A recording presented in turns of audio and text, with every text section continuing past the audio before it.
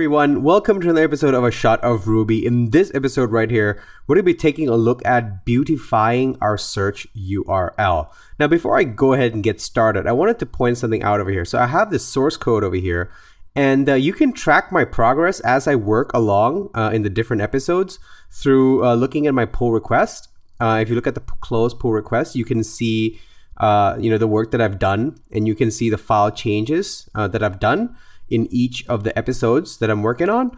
So if you get stuck or you want to see my source code, it's live on GitHub. It's open source, so you can check it out.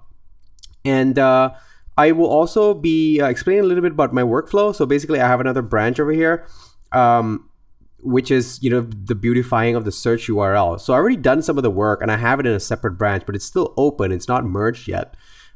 You can check out what I've done in terms of code over here. So with that out of the way, I'm going to go ahead and go back into the code, and I'm going to show you what we're going to be achieving today. So over here, it's pretty okay for us to have something like this. Have a search query, and then we have like the search keyword, and then we pass that into our search engine, and it works, right? But it looks pretty ugly. So I'm very particular when it comes to search URLs.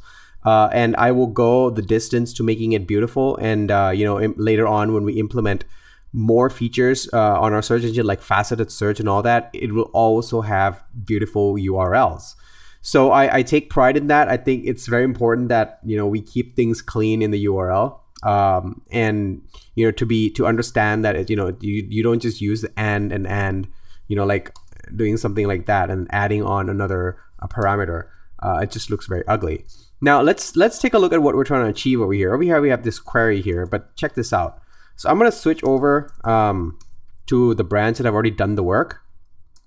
Don't worry, I'll explain to you what how the code works and what I actually did. So git checkout feature. So I'm going to check out the branch. Now I'm going to hit reload. You'll see that it gives me this beautiful search URL. It's like movie search and then the keyword, right? So if I change keyword here to Superman, it gives me that really cool looking URL, and it's not ugly anymore. So later on, when we apply filters, we have one user on our Codemy channel requesting to see filters and all that stuff. So we will be showing that as well, and we'll use it doing it using beautiful URLs. All right, so now that you've seen it work, let's jump into the code. So the first thing is you'll see this over here in the routes. We need to write this custom routes over here. So we use a get search, and then we use this splat operator in our in our route, the star query, and then we point it to the movies index action. And we use this as search, and what that does is basically if we look in the rake routes, so rake routes, it's going to generate the route helper for us with search movies path, and that's what we're going to use in order so we can pass in the query. So I'll show you what that means in a second. So all right, so once we set this up, then what happens is we have to then respond to this. So let's take a look at our controller over here.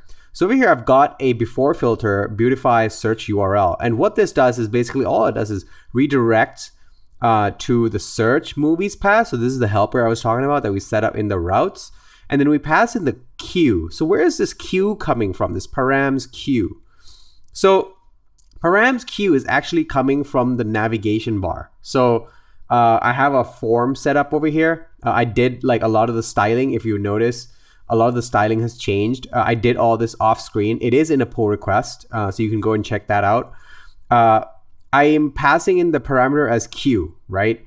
So what happens is when we submit this search form, we get the parameter coming into here as Q. And when we detect that, so if the Q is present, we redirect to the search movies path, and then we make the query the parameter Q. So what that means is now in the action, we need to use params query instead of params queue like we had before. Now, once all this is set up, it will work. So that's pretty much all you need to do. So the first step, let me do a bit of a recap. The first step is in the routes. You got to set up your custom routes over here. And essentially you're setting up something which like you're going to be using. So this parameter here, when we redirect, is what we're going to be looking at that's going to get passed into the search engine. So then once we have set up, we have the search movies path helper that we redirect to if we detect a queue parameter from our form. So what I have also done is made the landing page slightly different. So we check out the landing page, just an empty show. But if we look over here, you'll see that I have a form with the queue as well. So if I go back, I hit this here, we will see that we have an empty form, and I type in the whatever parameters like Batman, for example. Let's take a look at our Rails console. So I'm going to hit search, and what that's going to do is it's going to give me first, it's going to give me the queue Batman. Then what happens is, because it detects that parameter, it's going to do a redirect, and then we have the query Batman over here once it's been redirected and the URL has been reformed. So what that means is now we can use that in our search query over here, passing it into our custom search method, and the rest is we just get the results and we're done. So simple enough. I hope you guys understood that. I hope you found it useful. I'm going to keep this one short. And in the next episode, we're going to be taking a look at how we can optimize the search results page. So basically, if you see here, we have a lot of N+1s. I'm going to go a little bit into detail on how you can optimize this with Elasticsearch. And yeah, we're going to be taking a look at that next. I hope you guys liked the video. Don't forget to share it with your friends and family if you found it useful.